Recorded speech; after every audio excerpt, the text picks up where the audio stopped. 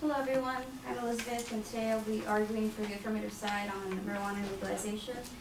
And so first I'd like to start off with rebuttaling his claims.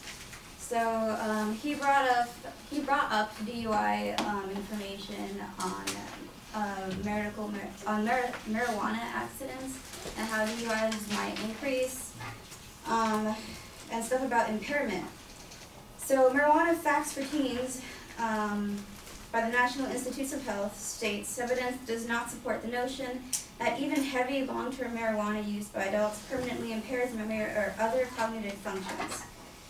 Regarding DUIs, the same source states, in driving studies, marijuana produces little or no car handling impairment, consistently less than produced by moderate doses of alcohol and many legal medications. Surveys of fatally injured drivers show that when THC is detected in the blood, alcohol is often detected as well. Regarding his gateway drug claim, the same source states, evidence from jurisdictions that have reduced penalties show no increase in marijuana or other drug use. The Institute of Medicine concluded that there is little evidence of decriminalization of marijuana use necessarily leads to a substantial increase in marijuana use. Most people who try marijuana never go on to use any other illegal drug, and the vast majority of those who do try another drug don't become dependent on it or go on to have associated problems. Indeed, for the large majority of people, marijuana is an endpoint in drug use rather than a so-called gateway drug. New evidence suggests that marijuana can even serve as an exit drug, helping people to reduce or eliminate their use of harmful drugs such as opiates or alcohol by easing withdrawal symptoms. Next, he stated that if taxes go over 30%, if I'm correct, then it will increase the black market. But Prop 64 only has a 15% on tax, and it has no tax on medical marijuana.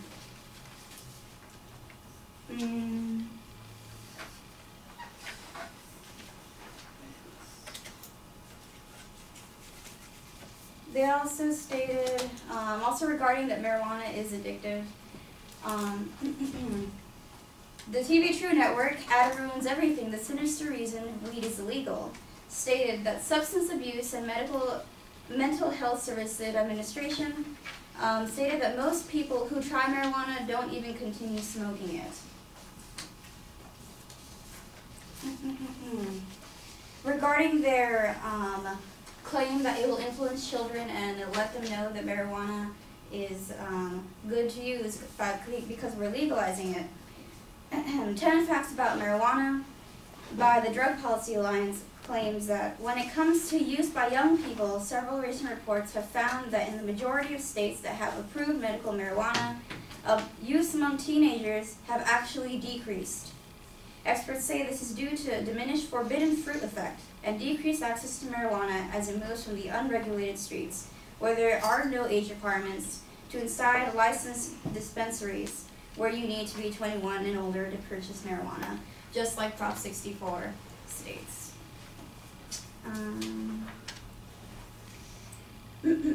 Regarding that it is addictive, once more, Ad Ruins Everything, The Sinister Reason Weed is Legal cites the Substance Abuse and Mental Health Services Administration. Most people who try marijuana don't even continue smoking it. Okay, so regarding their claim that there are no medical benefits to marijuana, there are medical benefits to marijuana, and by decriminalizing it, it will make prescribing marijuana for medical purposes far easier.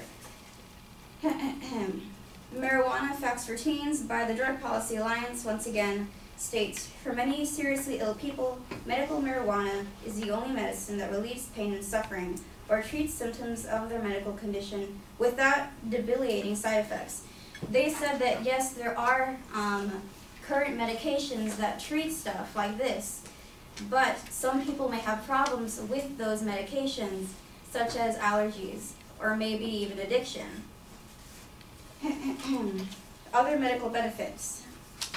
For some people, marijuana can alleviate symptoms of a wide range of debilitating medical conditions, including cancer, HIV, multiple sclerosis, Alzheimer's disease, epilepsy, and Crohn's disease. It can act as a safer and more effective alternative to narcotic painkillers, as I previously stated. It can treat severe pain. It reduces nausea induced by cancer chemotherapy. It stimulates appetite in AIDS patients. It can reduce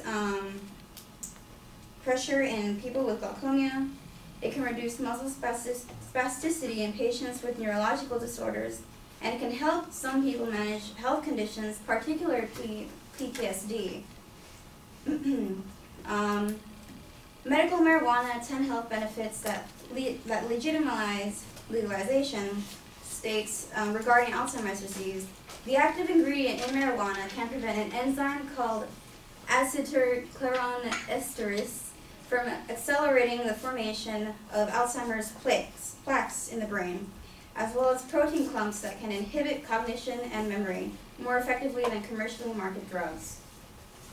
Regarding arthritis, marijuana proves useful for many stereotypes of chronic pain conditions, but patients with rheumatoid arthritis report less pain, reduced inflammation, and more sleep.